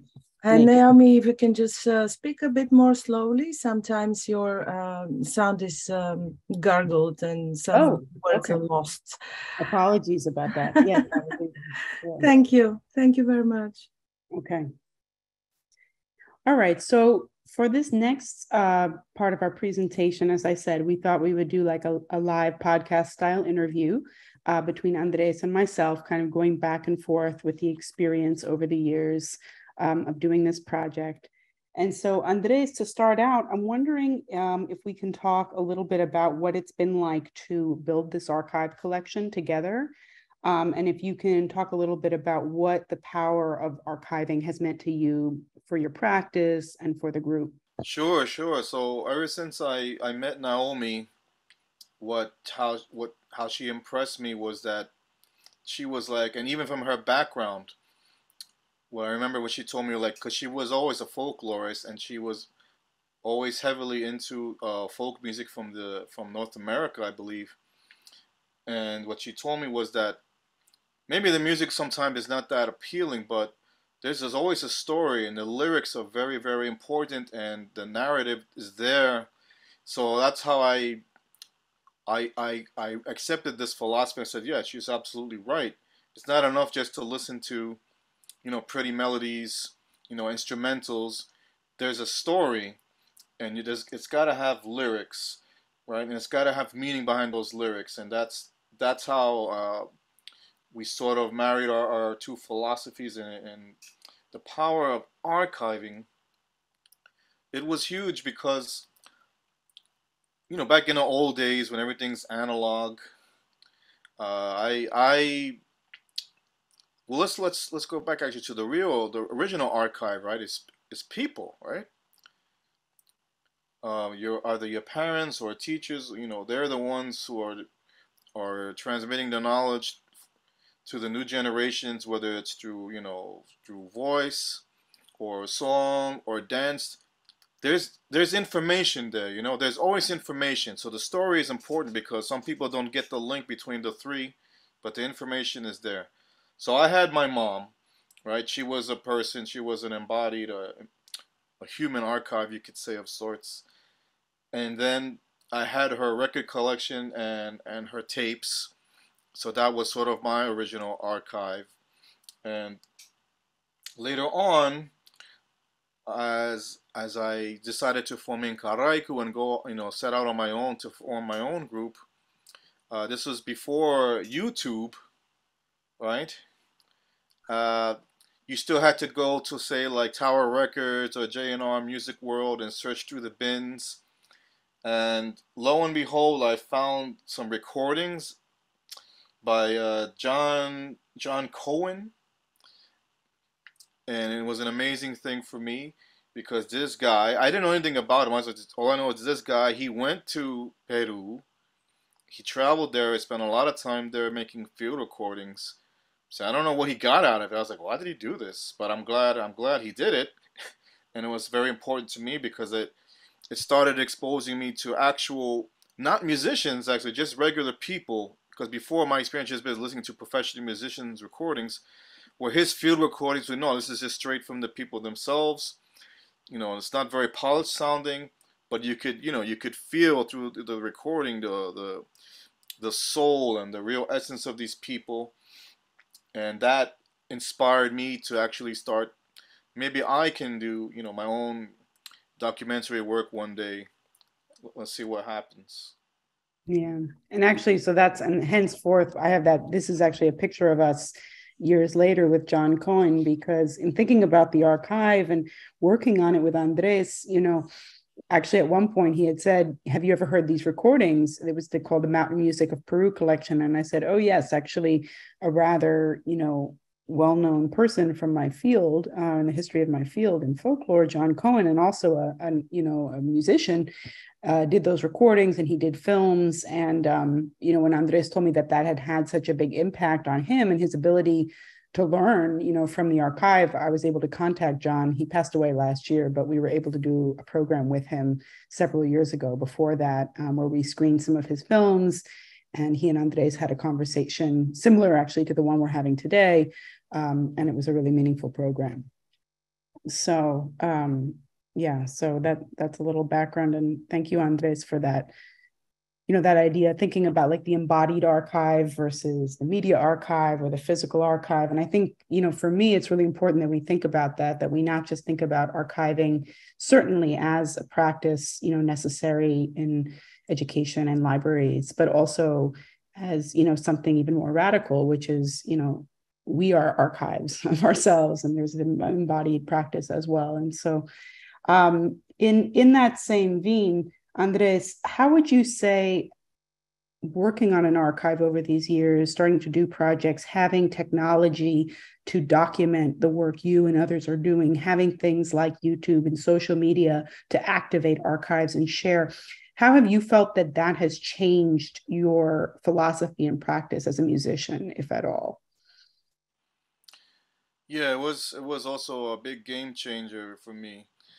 Because my original school, folklore school, playing with the previous groups like Tawanting Suyo and Kai, their philosophy, which I embraced at the time, was, well, we're bringing you this music, and it's very important that we learn this and present it so that this knowledge doesn't get lost. So that was kind of driving me for a long time, like, yeah, this is important. I'm on a mission to learn as much as I can so that one day I can pass it on to somebody and this information doesn't get lost. So I adopted that. But then once I discovered YouTube, and I started just looking things up. You know, in the beginning there was not that much stuff out there, but then I started seeing, it was magical, like very indigenous communities in the Andes, in the deep Andes, not from the cities, playing their music and dancing their dances. And they were not professional groups, but they hired somebody to like make a high quality video so they could document their identity, their traditions. And I was like, holy smokes, this is a game changer. And it was kind of, it kind of relieved me, you know, it kind of now removed that sort of burden from me, like, oh, I have to be, you know, the one who preserves everything and have this huge mission.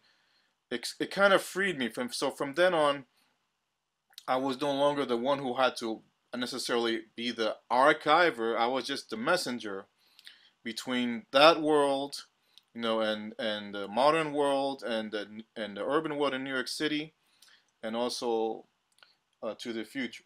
You know, I didn't have the onus of now of being the authority, which I didn't feel comfortable with, because I'm not indigenous. I wasn't born there. I was born and raised here. My first language is English. So now I was like, no, it's fine. I can just learn and be the messenger, be the interpreter for everyone else. And so, Andres, my last question to you as we wrap this up, and then we'll be able to open it up more for questions and perhaps listen to a little bit more of our music as well, is in that, going off of that idea of being freed in certain ways by these more modern archiving practices. You mentioned before too that in starting in Carraico, you were looking to both in sound, but also in vision for the group and in kind of in embodied practice for the group. You were looking to do something that was more connected to your own identity and your own experience, right? As being a New Yorker of indigenous and Andean heritage. And you were sort of waiting for the opportunity to do that in real time. And so going off this idea that the archive kind of empowered that in certain ways, can you tell the audience also just a little bit more about what you're going after in terms of the sound and kind of experience for the group? Definitely. So I was very influenced by my mom, and I came to a realization that, well, at least in Peruvian music, the lyrics are a big deal. But when I was originally exposed to Andean music in the streets of New York City, was listening to people I learned that became my friends eventually, you know, playing in the subways and the streets. But it was always instrumentals. So it was beautiful to, of course, to listen to the flutes, and some of them dressed also in indigenous ways. So it was visually exciting. But there was no story. There were no lyrics, not even in Spanish. It was all just instrumental. And I told myself, well, when I do the things my way, no, I'm not gonna do it like that. There has to be. I can't believe that all these traditional songs were just composed as instrumentals, and it turned out my theory was right, that a lot of these melodies, they all have their lyrics. It could be Spanish, and a lot of them are in Quechua or Aymara. It's just that people, for whatever reasons, did not learn it and did not, you know, expose it to the rest of the world. So that was a big deal for me. And then when I got closer to my mom, because had been distanced for a while, but then I got closer to her because I realized, geez, my mom actually speaks Quechua. Maybe I should like use this resource right here, you know, and to learn Quechua music and Quechua lyrics and learn actually what I'm actually singing about. So that was a beautiful thing that happened. Another thing, actually, it originally just started because for practical reasons. I wasn't trying to be a revolutionary. But what happened was we had a lot of, in the Inca Cusi Sonko group, we had a lot of female dancers and not too many guy dancers. So sometimes even women had to dress like men to play the men's part. But then when we started playing indigenous music together as a collective, it was not, you know, no one was ever even thinking about it like, oh, women are not supposed to play, only the men, because that's how it is in the old country. It was just like, okay, everybody's just going to learn because we want to do, you know, the more the better.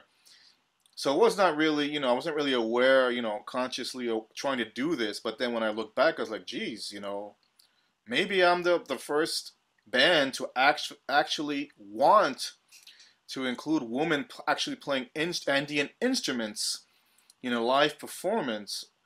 And it may be true, to be honest with you. I didn't research it, but as far as I can recollect, it may be No, I true. think, yeah, I mean, I wouldn't like quote ourselves for sure, but I think in New York or in this area, Exactly. it really was one of the first. And as you could see, even from that video, that documentary piece we played before, that was one of the earliest lineups of the group. And a lot of those guys do continue to be in the band, but there's a much larger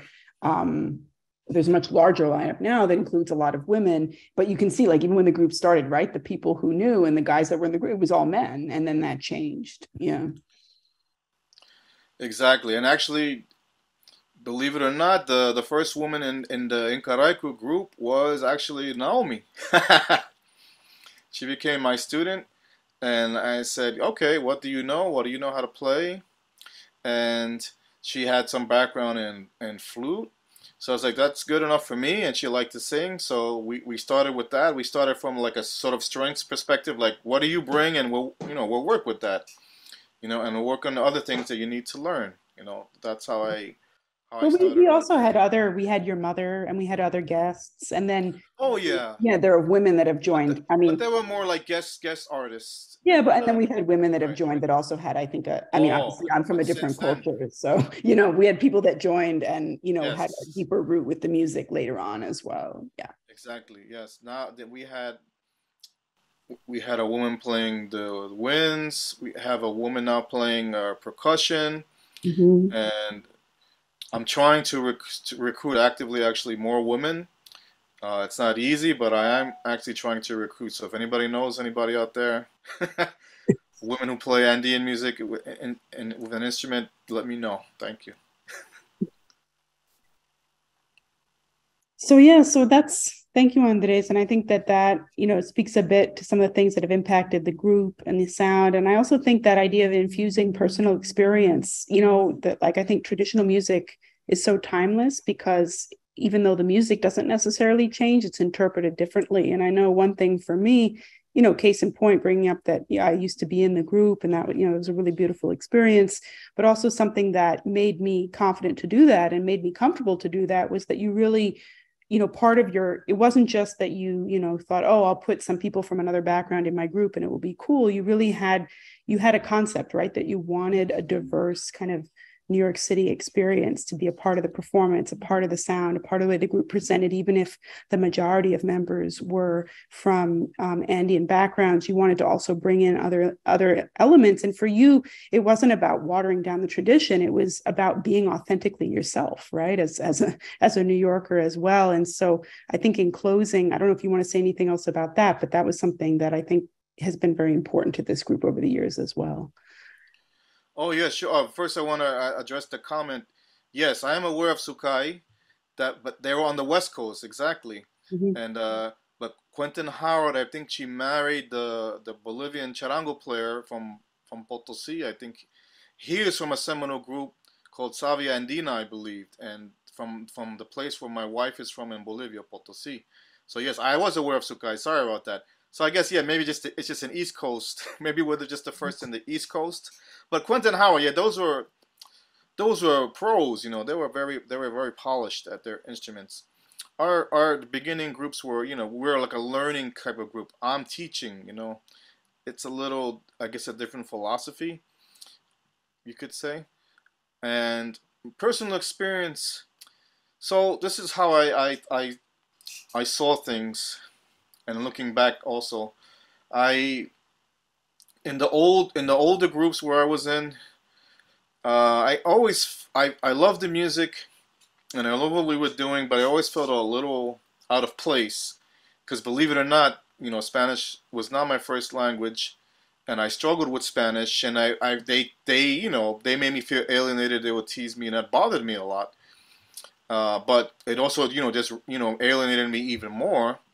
And I realized, I guess, we have a lot of things in common, but I'm not like them exactly. And they have a lot of different philosophies, like, for example, no women playing, instruments, right?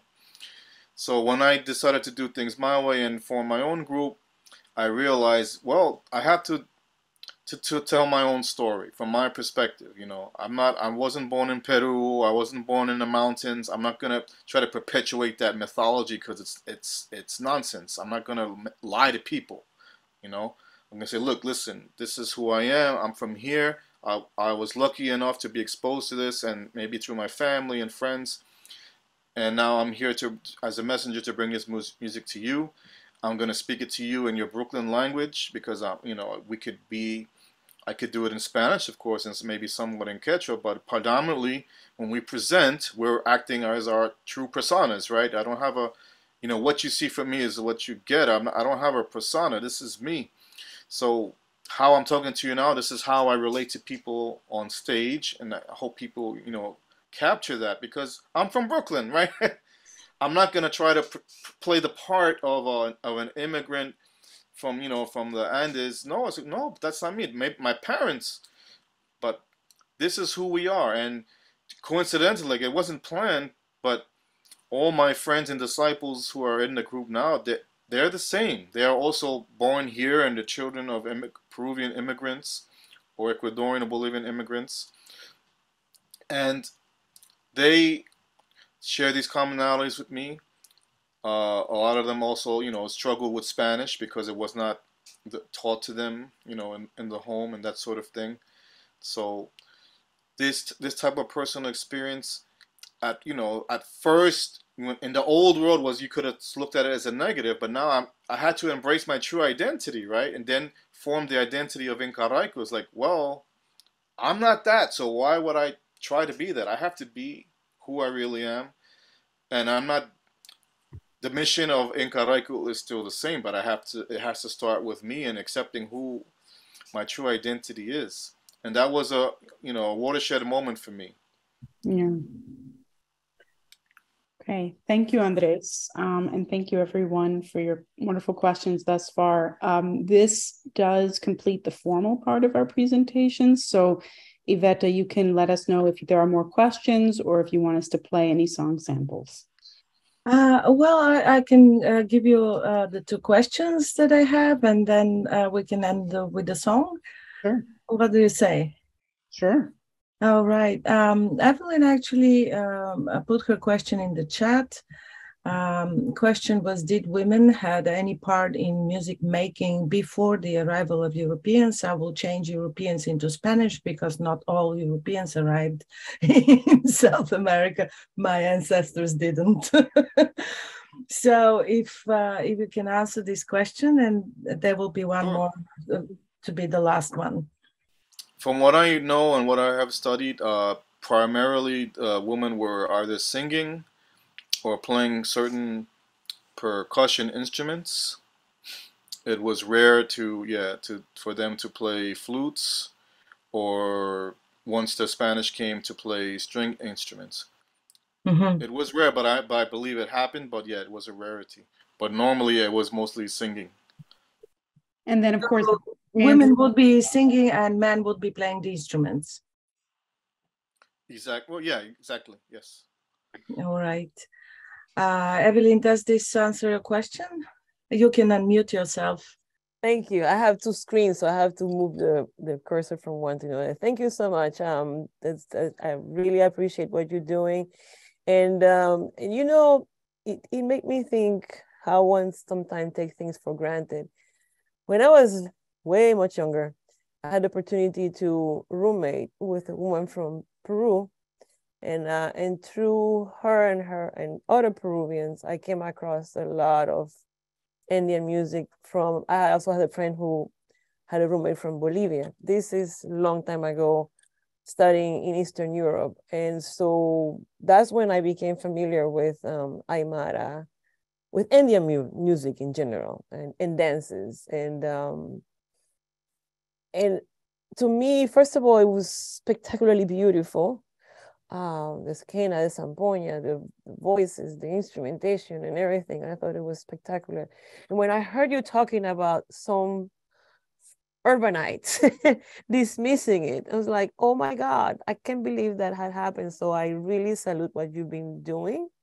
and the work of rescuing, it's necessary, and also salute the fact that you decided to learn Quechua and move forward. Nowadays, in most higher ed institutions, there is some Quechua learning, more Quechua than Aymara. You are right. There seems to be Aymara as being more like this, but like I know NYU holds tables in Quechua, and I know UPenn has an Indian region conference, and I think some of the events happen in indigenous language. I don't know if they have a Quechua table learning, but music should be part of it.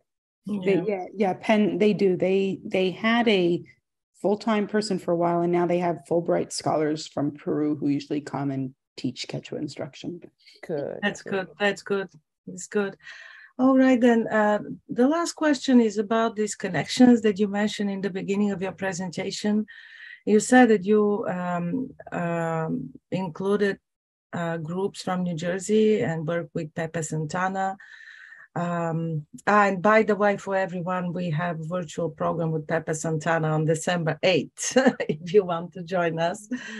That's in parentheses. And then the question would be whether you intend to expand on these connections, because there's groups in New Jersey, Philadelphia, down to Delaware, Maryland, Washington, D.C., and a kind of connect through this project.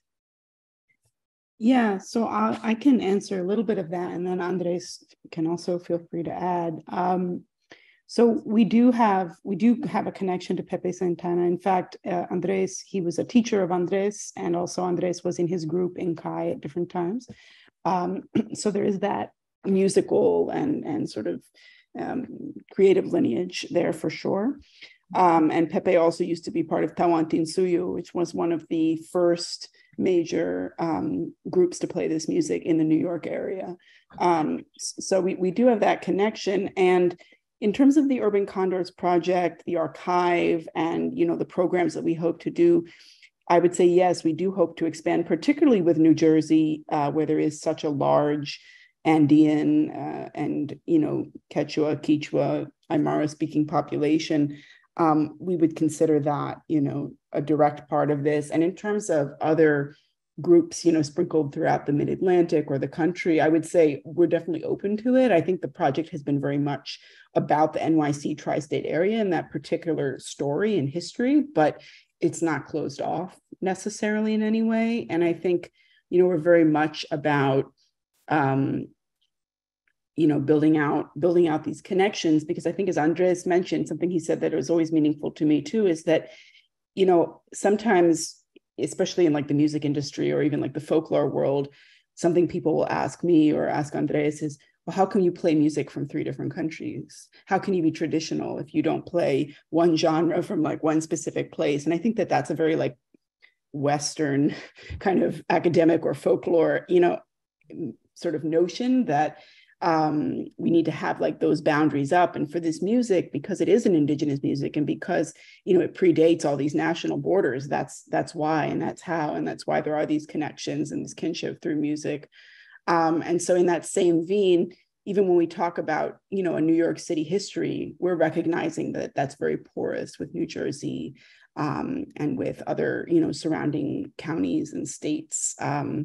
So I guess that's how I would answer that question. Andres, I don't know if you want to add anything. Oh yes, yeah. A bad thing turned into a good thing. Like the pandemic made me realize, why was I limiting myself to just New York City? Now that we through Zoom and live streaming, we can do events that link us to the whole world. Because I was ignorant about this technology. I had never used it, even through my phone. So that's what I learned. And it's like, yeah, of course, if people could be here live with us, that's great. But we can, we can share and link and, network with people all over the world. Well, of course, here in the tri-state area, I want to do events. I want to document events as well. I can't always maybe be there in person, but because of the power of technology, for me, now the possibilities are endless. because logistically there was always an issue. But now that, for me anyway, that's no longer an issue. Let's get together, let's connect. Just as long as the time zones are similar. Yes. Right? Because otherwise that's a problem. Yes, that is quite. Well, I wanted to mention before I forget, and you can put in the website. So we were mentioning places to learn Quechua. Actually, Naomi helped found the Quechua Collective of New York with my mother, and that is a school, and they do offer online education for Quechua at basic level and a more advanced level. So that's also, we're not in the Ivy League network, but we know all those people, and they're our friends. So we're just putting that out there. Wonderful. Thank you very much, Andres and Naomi. Let us wrap it up with a song. Okay. I just put the Quechua Collective's address in the chat, and I think Marcy will also share the group's information. So I'm going to play a song from actually our new album, which was kind of an archival project in and of itself. It took us a while to finish it and get it out there, but it is available. And Andres, what do you prefer I play, Carnavales or San Juanitos? Let's just do the San Juanitos, since that's people seem to be mentioning that today. Okay. And this is we sing in Quechua and in Spanish in this one, Quichua. Okay.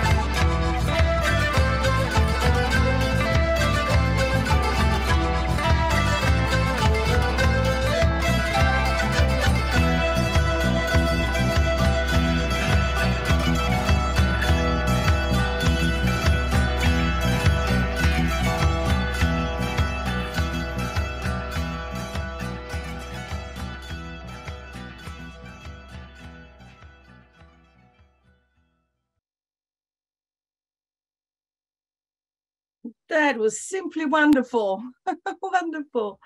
And this really is a great way to end a conference.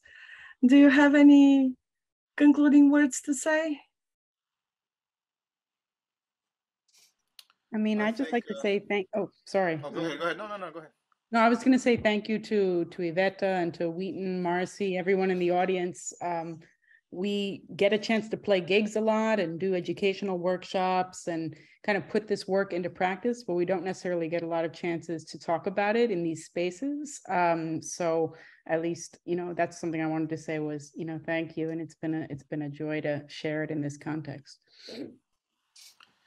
I just want to say that one of my missions is when I perform is I just want to reach the people, and because I think this music is beautiful. I just happen to be lucky that I have this ancestry, DNA, whatever. I'm lucky, but there are people in my group, and Naomi was an example. They're not from the Andes, but they were still part of my group, so it doesn't matter. And like the bottom line is, like, in watching the other videos that we were watching before with Evelyn, all this music is beautiful. All this stuff is so beautiful. Why would you? And this is why it makes me sad, is why would you be ashamed of this? Why would you put this down? I mean, you have to evaluate that. Just from a musical point of view, it's like, this stuff is beautiful. I'm sorry. It is. I think everyone agreed. Everyone in the audience agreed with you. If you can just see what is coming in the chat, you will see that everyone agreed with you. So everyone should be proud, Yes. Can I say do you have a word to say? Yeah, I mean that I think that the people may even be in condition to think that this is not beautiful as a trauma, as a historical trauma. And so we need to heal by being exposed and having had the opportunity to appreciate. I mean, really, when you said that some people say that you not like, I was like, how could you not like something so amazingly beautiful? But afterwards, when you gave the present, you answered it, that from Urban Nights and so on, there is so, and then I realized, of course, Evelyn. So yeah, keep on going, keep on doing it, people are learning. People are also learning. Yeah, people are learning. But so it's going to be better and better. I'm always the optimist here. Have to. Thank you so very much. Thank you. I mean, all of you. There's a lot of trauma and shame, and that's my mission. I want you, at the very least, don't be ashamed. Just enjoy it. We're not on this planet for very long, Don't do it. There's no point. Yeah. Be proud. True. Very true. Thank you, Andres, Naomi, and Evelyn. It was wonderful indeed. Marcy, do you have? I'm just sharing the information that I put into the chat, and to remind everyone that if they go to their documents folder, they should have a Zoom folder in there, and hopefully they will automatically download the chat from today, so they can come away with all those wonderful links and continue to listen to this wonderful music. And I also noted in the chat that this is an opportunity for professional development for teachers, and that I shared your information about us so that people could reach out to you and get that certificate. Other than that, thank you all so very much, and enjoy your weekend, everyone. Thank you. Thank you, you too. Thank you.